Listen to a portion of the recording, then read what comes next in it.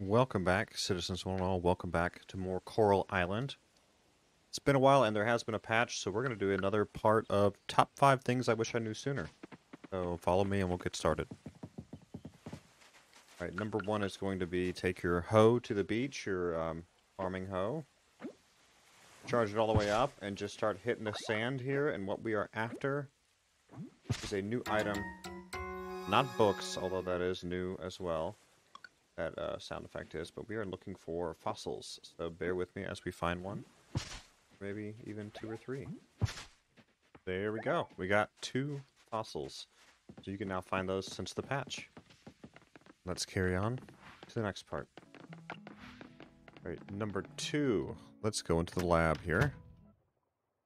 So for number 2, there is the shop in here, and you can now process fossil remains.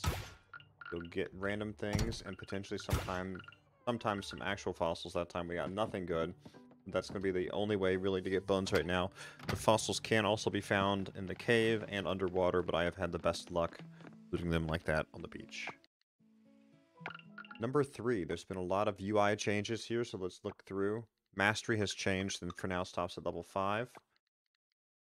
There's updates to townspeople. It says who's single and who's not, and there's also now this find button, so you can always find them on the map. Then town rank is a new menu here. It shows you what you need to do to get rank up. Let's see, we don't need to track that right now. Crafting is a little bit different. You can craft from anywhere as long as you're like on your farm. You can craft. Oh, literally from anywhere apparently. Okay. As long as you have the stuff in your storage on your farm, you can craft from like practically anywhere. Craziness. I didn't know that it was anywhere. I thought it was only on the farm. That's perfect. Awesome. So great UI updates, great quality of life changes. Let's carry on to the next part. Alright, number 4, and this is a great change. You can now buy seedlings for trees, which is very cool. There are 4 total. It's dragon fruit, rambutan, banana, and there's one more hiding in here somewhere.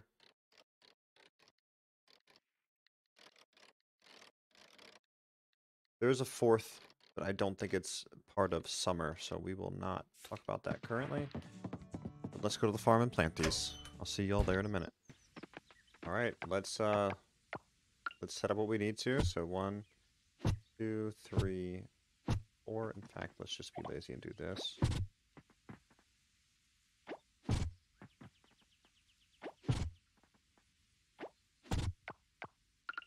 Then it takes a 2x2 space, and you plant the trees. Then, eventually, they'll just be ready to go, and they'll look much larger like these over here. And these are still not ready, but they should produce pretty soon. So I love it. I love the trees. Great addition to the game. Let's carry on. Alright, and last but not least, number 5. And you're going to want to head back to the beach shack and go on in as soon as they are open for the day. They've got some changes here. They have the improved fishing pole, which was the old one, and now they have the quality fishing pole. Then they have improved bug net and quality bug net. They also sell bait, which you can craft with spider legs if you want, but I typically just buy it here. So you get the quality fishing pole and the quality bug net, and that will vastly improve your ability to catch fish and bugs. So on that note, ladies and gentlemen, this was top 5 things I wish I knew sooner about Coral Island. Y'all take care. Please do like, subscribe, and continue to enjoy Coral Island.